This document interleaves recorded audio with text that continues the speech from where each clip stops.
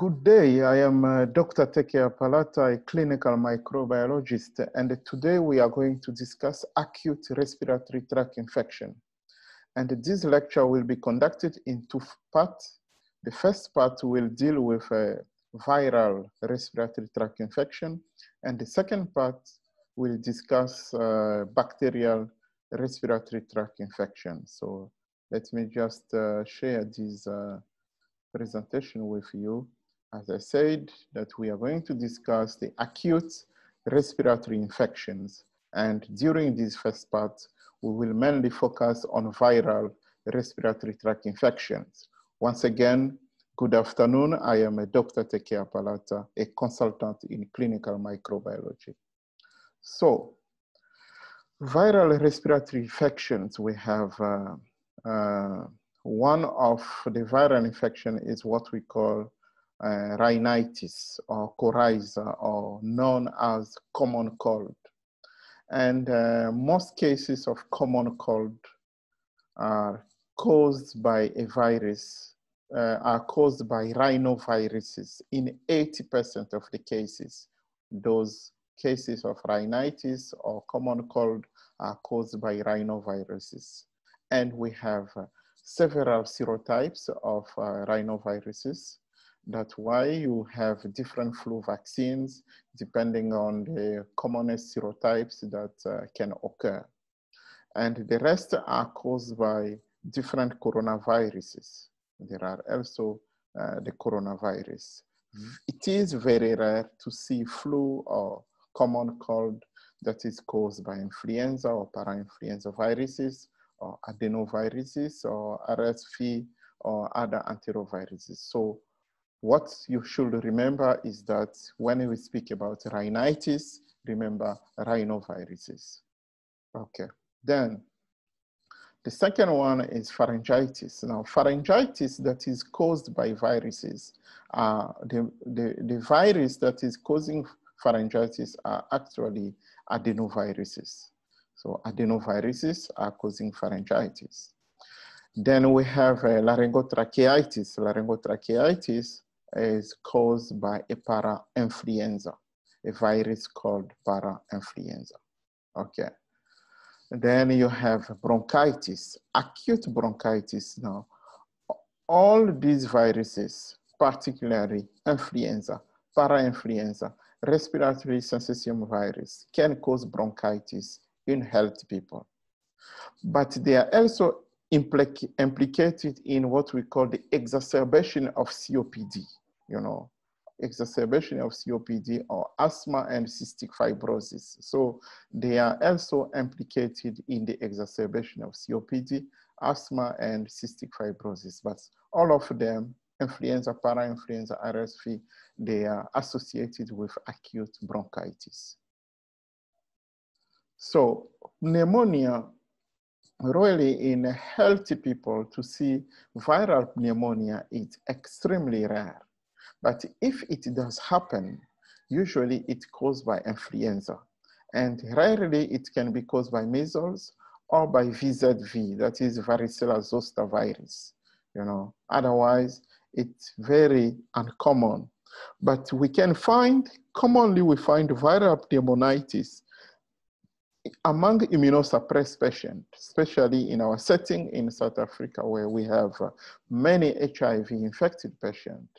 Or you can find also viral pneumonia in patients with bone marrow or solid organ transplant patient, or in patients receiving immunosuppressive treatment, or patients who are receiving anti-cancer drugs, or very young premature neonates, or very old patients, whose immune system is suppressed. So those are the patients who can develop what we call viral pneumonitis. But in healthy patients, it is very rare.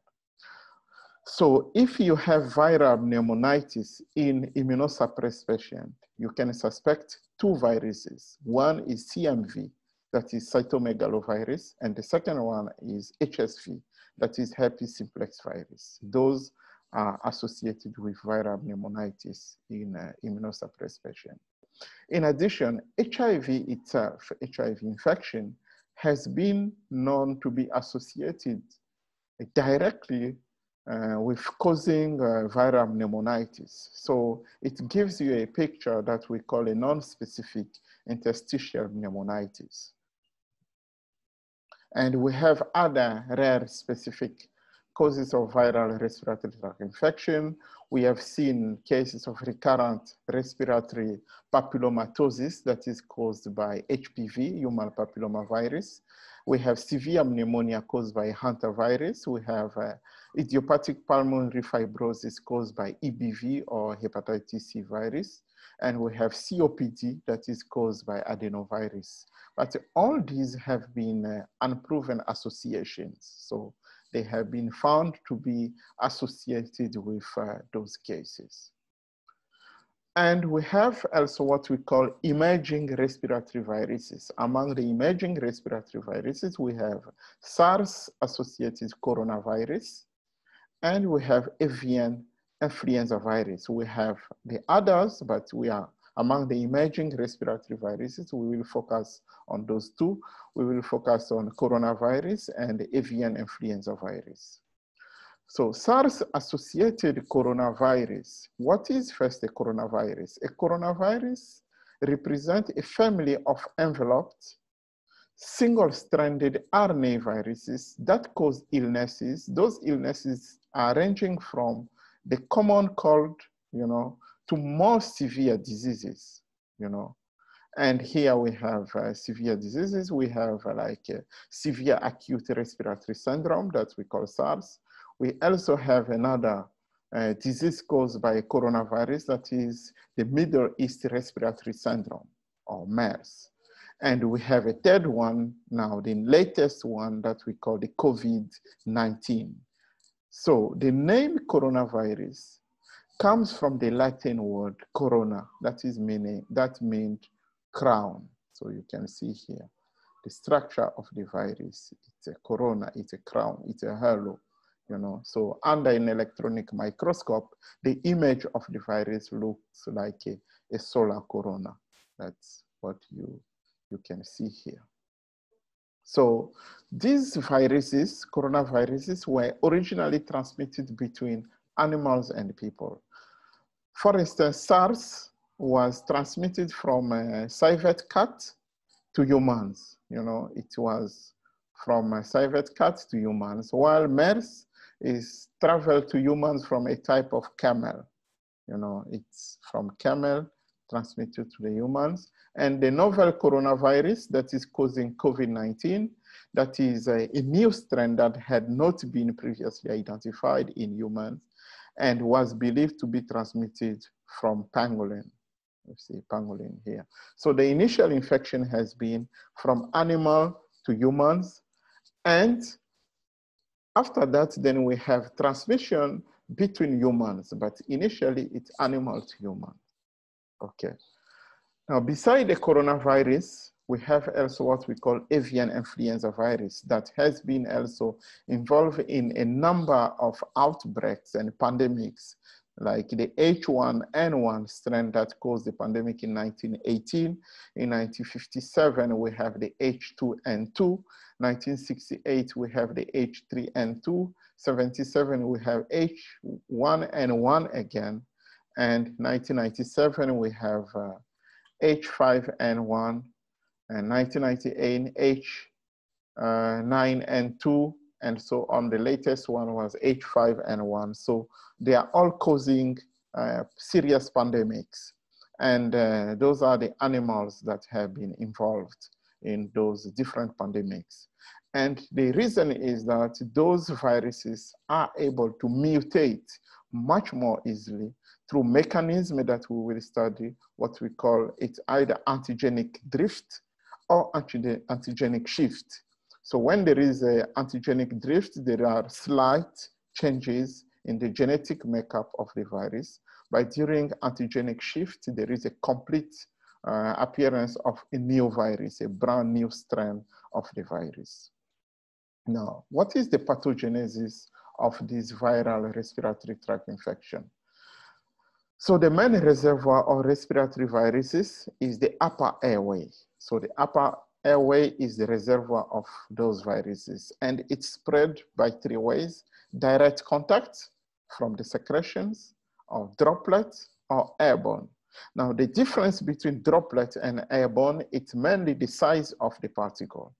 Now, during droplet infection, transmission through droplets, particles are large, above 10 micrometer in diameter. So they cannot travel long distances, they can fall within a meter. But during airborne infection, you have particles that are smaller than 5 micrometer in diameter. They can remain suspended into air and they can travel long distances. So that's why in trying to prevent droplet-borne infection, the distance between 2 patients, between 2 beds in the hospital facility is very important. And also the use of mask. But in airborne transmission, ventilation is very important to try to curb the transmission of airborne infection, and also the use of respirators. Then, whilst viral invasion of the upper respiratory tract is the basic mechanism, pathogenesis for various respiratory viruses are somewhat different, So the reservoir is the same, the mechanism of spread of those viruses look the same, but to invade the human cells, the mechanism is different because those viruses attach into different receptors.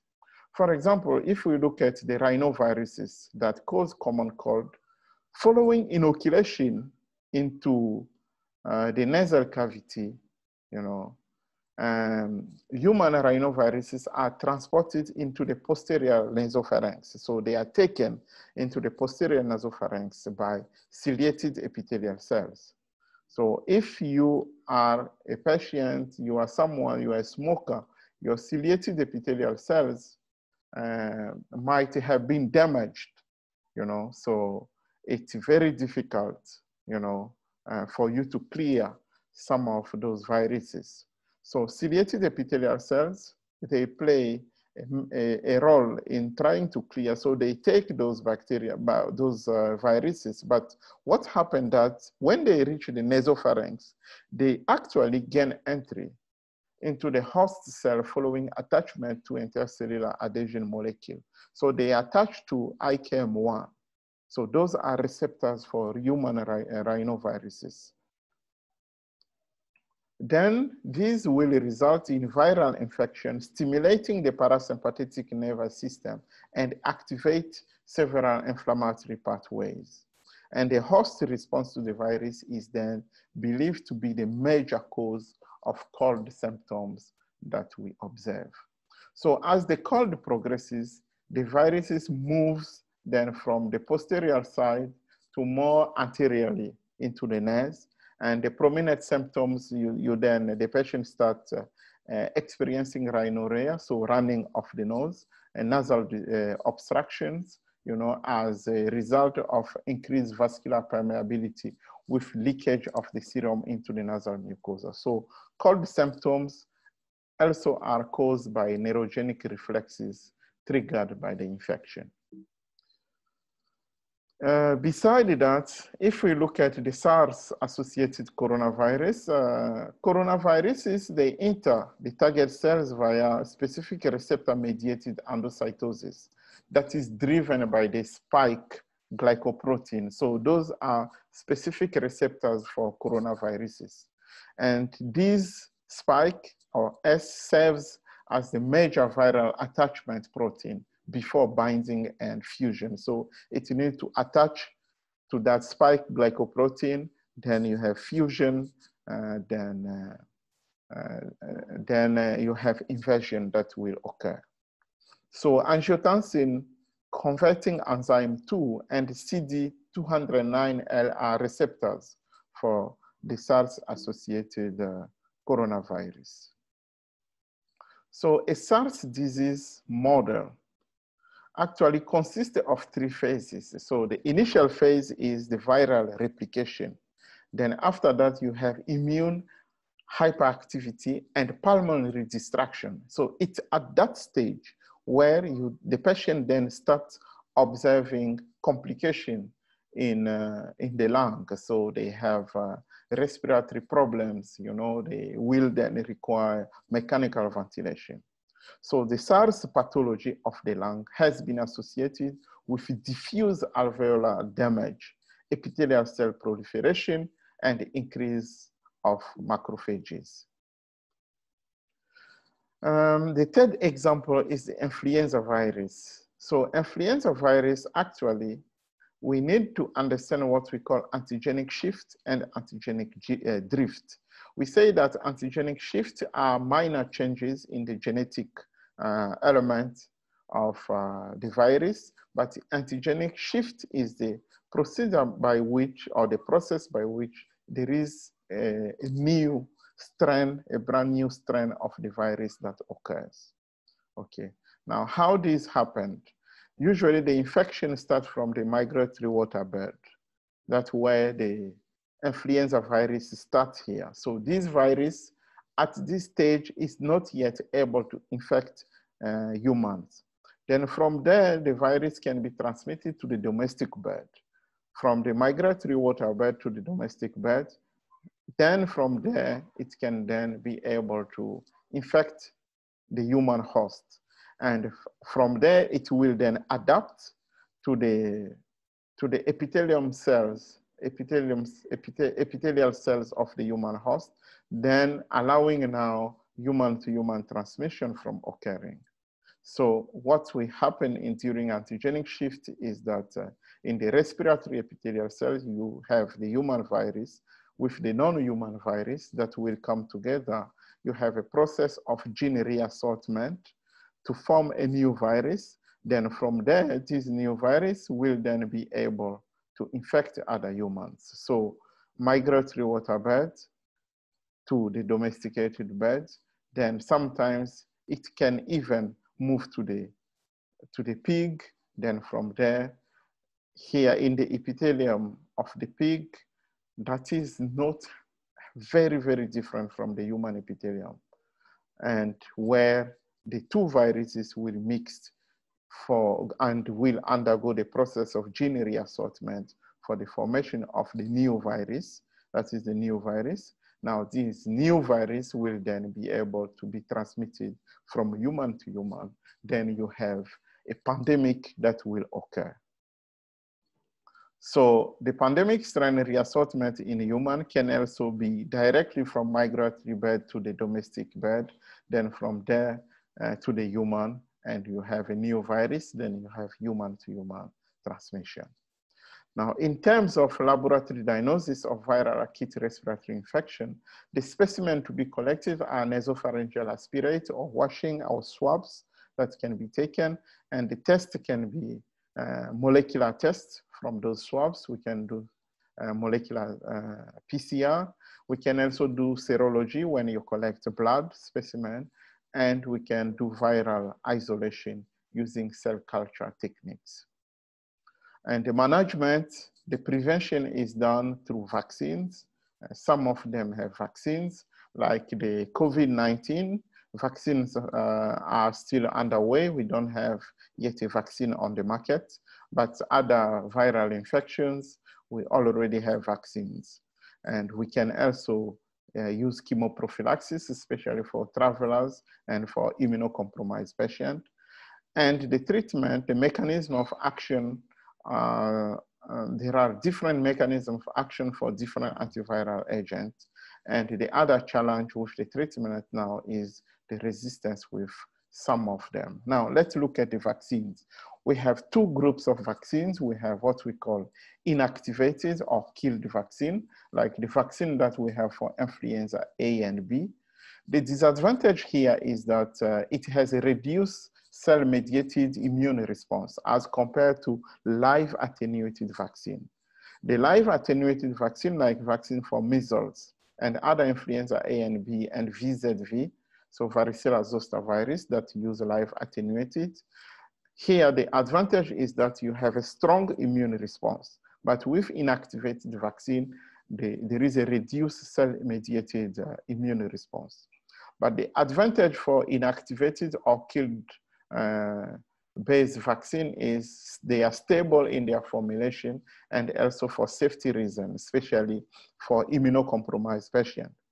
But the disadvantage for live attenuated is that the strong and humoral cell mediated, the disadvantage is risk for immunocompromised patients. And there is also a risk for viral mutation because you are dealing with a live attenuated.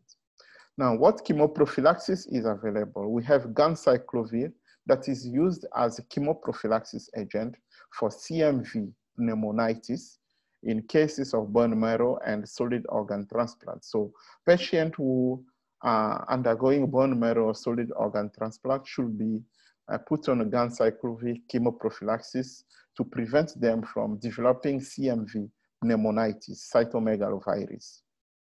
And in a patient with already established CMV pneumonitis, you can use a combination of ganciclovir with immunoglobulin that are used. And the measles virus immunoglobulin is used within a week of exposure. So in case of measles, you can still use immunoglobulin after 1 week of being exposed. And acyclovir is used as a chemoprophylaxis for patients who are exposed or to prevent the development of herpes simplex virus and VZV pneumonitis infection still in immunocompromised patients. Remember that I said that viral pneumonitis is rare, but it is common in immunocompromised patients, and there are 2 commonest pathogens, CMV and HSV, even VZ. So you can then do chemoprophylaxis to prevent those from happening. So here the causative agent, we have rhinovirus, no currently approved therapy. It is a non-specific management, but we can use also as therapy used empirically or under clinical is tremacambra. We have influenza A virus, we have amantadine and rimatadine. Those are currently approved treatments. We have that's influenza A and B, we have zanamivir or oseltamivir or ribavirin. RSV, we have ribavirin. Parainfluenza, we have alternative therapy as ribavirin. And CMV, we have ganciclovir. HSV, we have acyclovir. And VZ, we have acyclovir. And as alternative, we have famciclovir. So those are what we call acute respiratory infections. So follow us in our second part of this lecture that deals specifically with bacterial acute respiratory tract infections. Thank you and goodbye.